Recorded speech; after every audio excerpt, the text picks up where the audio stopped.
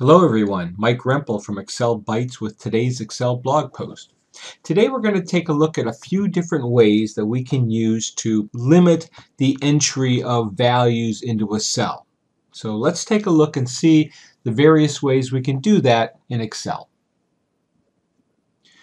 So here's our scenario. We want to enter numbers between 10 and 100 using multiples of 10 only. So I want to limit the entry into cell E3 to be 10, 20, 30, 40, 50, etc., only up to 100. What we can use is the data validation option to control what is entered and to validate the data entered into cell E3. So I'm going to go to the Data tab, select Data Validation, and I'm going to choose List. Now there's a few things that we can do here. Number one, we can actually manually type in the numbers. I can type 10, 20, etc. till I get to 100, and that will control the source list. Or instead of doing that, if I have the list printed somewhere, like I do in A4 to A13, I can just click on my range finder button here, select that, and say OK, and now I've limited it to that list of numbers from 1 to 100. And I can select any of those numbers, or if somebody wants to manually type them in, that's fine. And if they go to type something that's not correct, it will generate an error. Now the third option here is, if you've noticed, if I highlight this list, I've named that numbers, so I can go to my data validation, and instead of selecting a source, I can type equals numbers, and again I have the same situation where I can limit just to that list of 10 through 100, and if again somebody tries to type something incorrect, it'll create an error. Now the other option here using data validation is to enter a formula. So again, if I select data validation and I'm going to select custom, and I need to type a formula that'll control what I want to have entered. Now I have three conditions. I need it to be greater than equal to 10, less than or equal to 100, and in multiples of 10.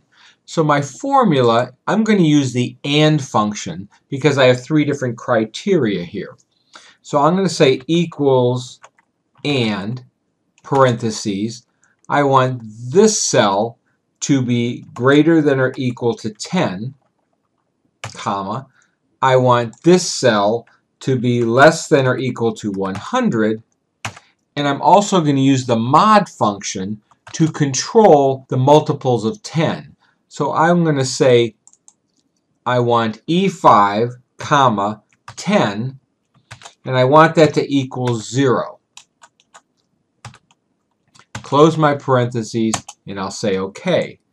Now, if I try to type a number, for example, 50, goes in no problem, 60, no problem, 120, it will not let me do that. If I type in 45, again, that will create an error. So how does the mod function work? Well, if we take a look at it, equals mod, mod returns the remainder after a number is divided by a divisor.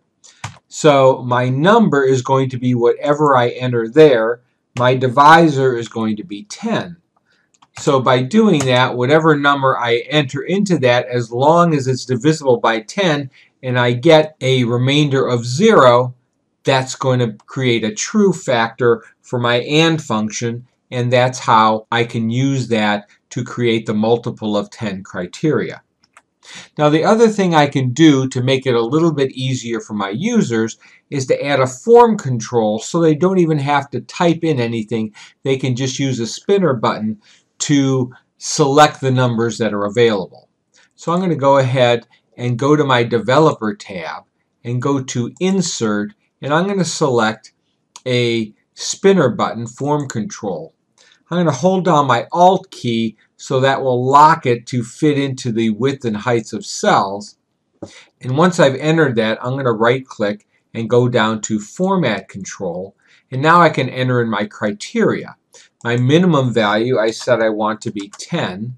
My maximum value 100. Increments of 10. and my cell link is going to be E5. And I'll just say OK.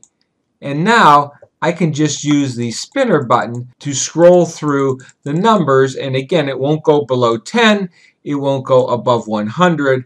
So I can either use that, or again, I can manually enter numbers in. And this way I've been able to control the entry to meet the criteria I want. And using the spinner button, I've made it very easy for my users to select the values in that cell. And there you have it. I hope you like what you see. If you do like what you see here, please take a minute to share this post on your favorite social network. I can be found on Facebook, Google+, Twitter, LinkedIn, and YouTube. So I hope you enjoy this. If you'd like to see more, please feel free to stop by my website, excel-bytes.com, and I hope you subscribe. So have a great day and happy excelling.